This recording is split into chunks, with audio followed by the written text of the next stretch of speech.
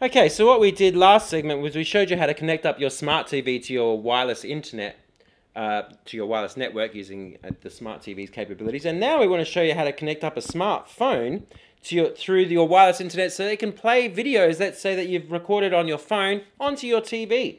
So the way that we do this is first of all, we need to make sure that your Wi-Fi connection is on.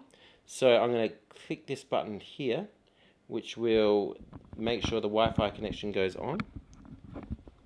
And you'll see in the top bar in a second a little Wi-Fi. There you go, that little wireless icon pops in. That means that we're connected.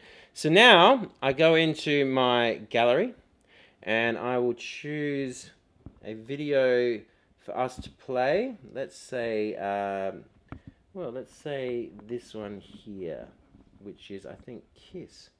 So we'll play that. Now, what I want to do is start playing immediately. And as you can see down the bottom, it says select player. So I'll select player and it will start looking for different players that are available. And as you can see, it says Samsung TV. Now this uses DLNA to connect up. So I hit that one there. I hit done. And now, when you look at the TV, and there you go, as you can see, this is a concert, a Kiss concert actually, that we went to. And it starts playing immediately over your television.